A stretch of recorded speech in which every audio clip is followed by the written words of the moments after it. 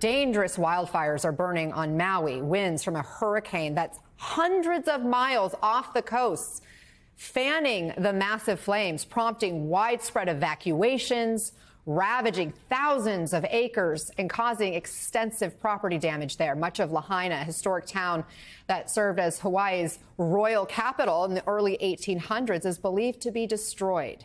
The fire so intense, rescuers are pulling people from the water, the only place they could hide from the surging flames.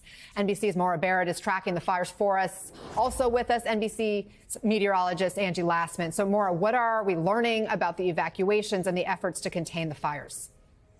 Anna, the images are absolutely catastrophic. And remember, it's still early morning hours there, just after 4 a.m. in Hawaii. But officials are describing the scene as rapidly evolving, but also describing extensive damage. Now, as you talk about the hurricane that pushed those 60-mile-per-hour winds, fanning those flames, that's also hampering rescue efforts because those firefighting helicopters that typically drop water from the sky to contain the fires aren't able to fly. They're also not able to get an accurate depiction of how big the fire really is and which direction it's spreading, because the helicopters are usually a way that they can get a good vantage point from there. And then on the ground, firefighters are facing many literal roadblocks as trees are down. They're not able to get through the roads as they typically might be. The 911 service is down in West Maui, so there's concern that people who need help with evacuations or with injuries aren't getting reached. Hawaii Electric has reported that 13,000 people right now are without power as there is this dual fire in West Maui, which is where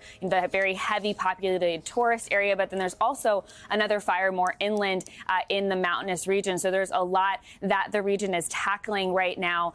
Maui has closed down several schools in the region, and there's obviously a lot of limited transportation emergency warnings in place. But I'll let Angie talk about the weather predictions. But we're hearing latest from officials that it appears that the wind should be dying down, which is welcome news to these rescue efforts. Oh, fingers crossed. What a scary situation. Angie, what's so crazy here, the National Weather Service is telling us that it's a powerful hurricane for Category 4 hurricane with sustained winds of 130 miles per hour, but it's some 700 miles southwest of Honolulu that's partly to blame for this fire. That's so far away. Fill us in. What are you watching? Yeah, so we've got a couple of things going on here, right? A few ingredients that have led to the scenario that we're seeing. The first is we are dealing with dry conditions. Hawaii, prone to wildfires. We know this. It does have a fire season, and the brush, the fuel for a fire is quite dry right now. We don't have a whole lot of rain in the forecast in the short term, but we've also got two areas of pressure. So we've got a high pressure and a strong high pressure at that's sitting north of the islands.